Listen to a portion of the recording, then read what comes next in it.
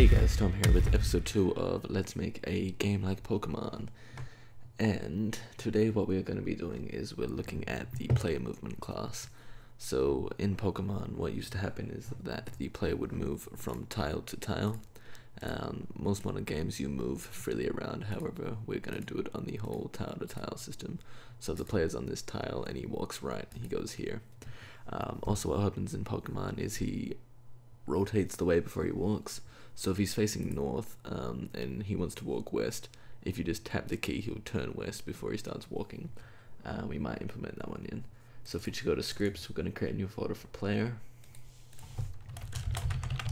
And in the player, we're going to create a new script, C# script, and it's going to be called player movement. So if you just open that up, and we'll come back when it's open. Alright, so the first thing that we're going to do is we're going to want to create an enum.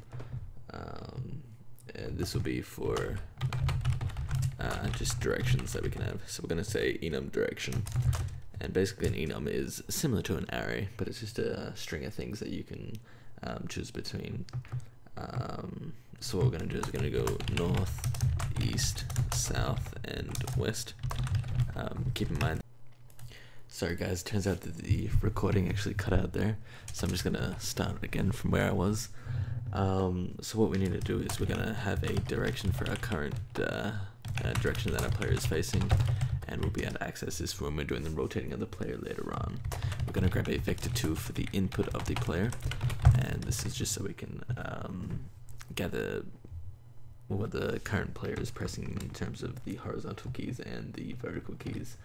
We'll be grabbing a ball is moving, and we'll be setting that to false for the moment. This is just a check, so we can turn it off for when he has input keys, so we can move along the grid. We have a vector 3 for our start position, and we'll have a vector 3 for our end position, and then we'll also have a float t for time, and then finally we'll have a public float walk speed, which is equal to 3f. Later on we might even look at adding a running speed as well, depending on how the player is moving. And your input. Next we're going to be creating an I enumerator for move, and this will just take a transform and we'll name it entity, and for now we're just going to write yield return 0. At the top of it we want to say is moving is equal to true, and then at the end of it we also want to say is moving is equal to false. This is just so it can do its thing, and in between it won't recognize any input. In the update function, what we're going to be doing is we're going to say if we're not moving, we want to be checking if our input keys are pressed. So we're going to be setting our input equal to a new vector 2, and it's going to grab input.getAxis of horizontal, and then input.getAxis of a vertical axis, and this is just going to check if the WASD keys are pressed or if the arrow keys are pressed. Depending on the player's preference, they can change that as well. And so it will set a value between -1 and 1 for each of these keys respectively. We don't need to calculate that at the moment. So we'll continue. So what we're going to do is, because we don't want to allow diagonal movements, we'll say if the absolute value of input.x is greater than input.y, then we'll just say input.y is equal to 0, and if it's the other way around, we're just going to say input.x is equal to 0. And so the absolute value just makes sure that the number is positive, and then it checks if either of them are larger than the other, and then we want to set the other one to 0 so you don't get the diagonal movements. So what we're going to do now say is if the input is not equal to 0, then we can do the movement, and later on we're going to add in collision detection here, because the way that we're going to be moving the player doesn't allow for collision detection at the current time. So for now we're just going to start the coroutine of move, and we'll just pass it the transform. Okay, so in the move we're going to create our end position, and we're going to set our end position to be a new vector 2.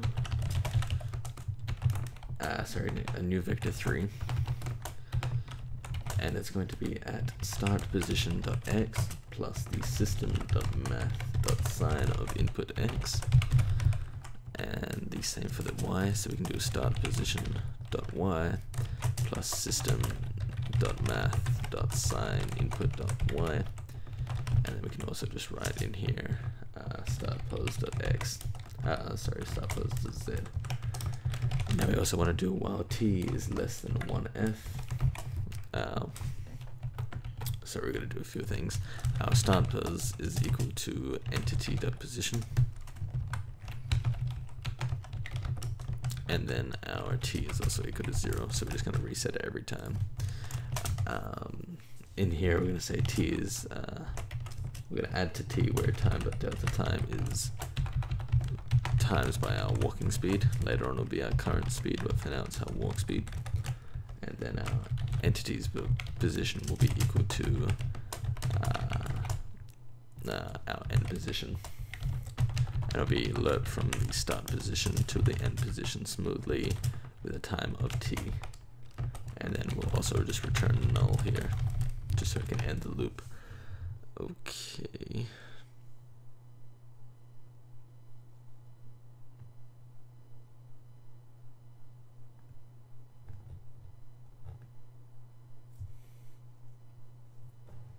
Sorry, not math F to loop. We want vector 3 to loop. Have me stuck there for a bit. Okay, so if we save that and we go over to Unity, it should have our player walking around smoothly. Alright. The down key is not working, however. I'll just have a look at that quick. Sorry, honest mistake. Up here we also just want to grab the absolute value of our input.y, otherwise it would always be negative, and that way it would always return a false value. Sorry, math F. And if we just check that one, it should be working smoothly. Okay. Alright, so what I think I'll do now really quickly is we're not going to be adding in animations until much later on in the season. It'll probably be around episode, I want to say 6 at the current time. There's just a lot of core functionality I want to add in quickly. However, just to make it look a little bit nice rather than us always seeing his face, is we'll just add in the direction that he's facing, just so it's nearly there and ready. So we'll add in a public, for now we'll just say sprite, and this will be our north sprite, public sprite, east sprite, public sprite, south sprite, and then finally our public sprite, west sprite.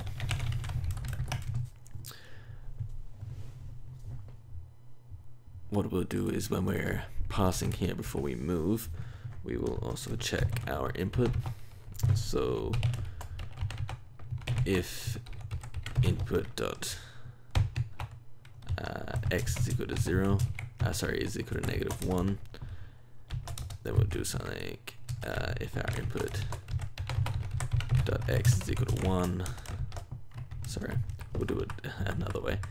If it is less than 0, that'll just be better, because sometimes it won't always return 1 or whatever.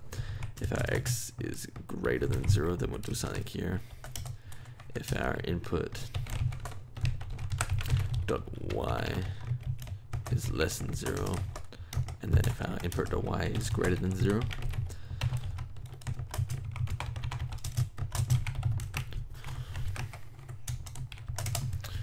so if our x is less than 0, it means he's moving less, so we can say our current dir is equal to direction dot west, and then this one means he's moving to the east. For our input.y being less than 0, I'm going to say he's moving south. I'm going to have to check on that one though. So we'll just set it to south, and then for our input.y being equal, we can just say it's equal to direction.north. Next, we're going to set up a switch statement. We could do this in the above ones, but it's just nice because we might need to add the functionality a bit later on. We'll just switch the current dir, and we're also going to be removing this when we add in the animations. So we'll just say case direction.north,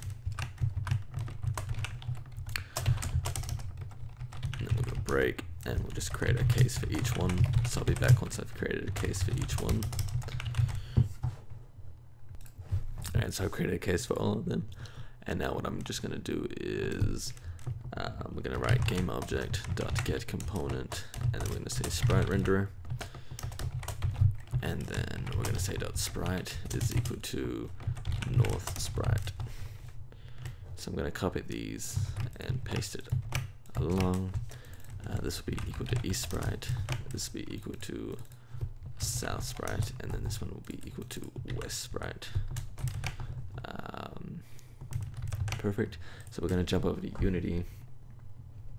We're going to zoom on over to our sprite sheet and then our character one.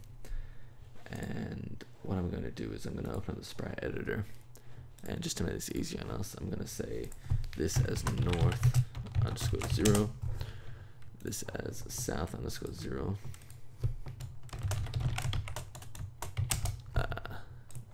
west and east respectively. So west underscore 0 and then east underscore 0. Okay, so now that I've applied that, we can just go to the player. We can go up here. If you click the lock button, what happens is it will just stay on this window here. So in here I can just type north, drag the north one there. I can type east, drag the east one there. I can try south and drag the south one there, and then I can type in west and drag the west one there. So if I click play, we should now see that he faces the right way when he walks. So this is good enough for us now before we get into the animation in a later episode. Thank you all for watching. As always, I hope you guys have a great night. If you find that you're struggling to keep up with the videos, you guys can always jump along to my GitHub page. This will always be up to date. If you guys have any questions, please leave it in the comments below and I'll get back to you. But again, have a nice day.